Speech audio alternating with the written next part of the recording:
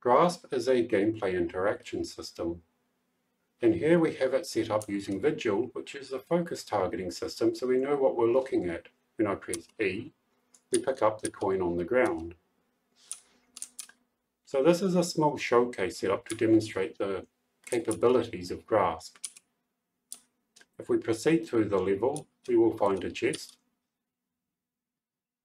and it is locked. So now if we come back here, we can take the skull, and we can break it, which produces a key.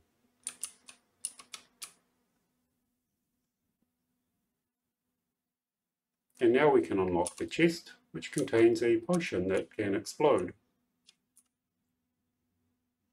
So we bring the potion to the brazier and place it inside, and then it will blow up the faces blocking our path.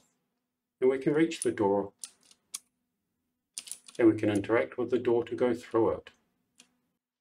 This is a very simple demonstration setup, but Grasp is fully net predicted, and it works for multiplayer games, for shooters, for anything you can think of. Here we have a coin, and if I select it, you can see the visualizer.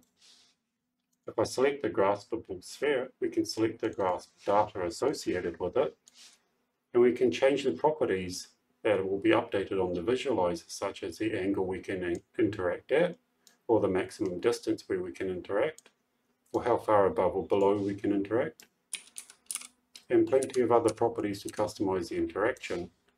Now for this simple level, if we have another coin that we could not interact with, it is very quick to set it up.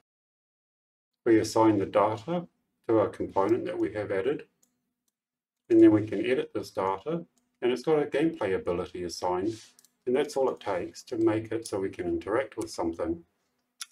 As for the ability itself, it is quite simple. We have the item that we're interacting with here, and Grasp can send this through to the ability for you.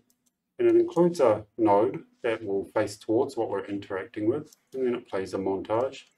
And it's got further logic to destroy what we've just picked up and add it to our inventory.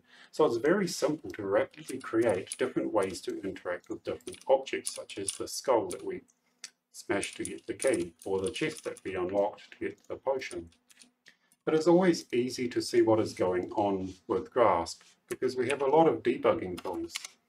So we can see from the purple lines, these are pre-granted abilities. We always have the ability to pick up a coin. And the green means that we've been granted this ability because we've gotten close enough to it. If I get out of range, we will lose that ability. If I come back into range, we will gain that ability.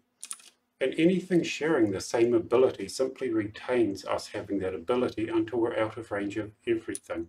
So we're not being flooded with similar abilities or identical abilities. So Grasp is very simple and straightforward to work with. It gives you a lot of power, but it doesn't overwhelm you. Thank you for watching, and I hope you enjoy Grasp.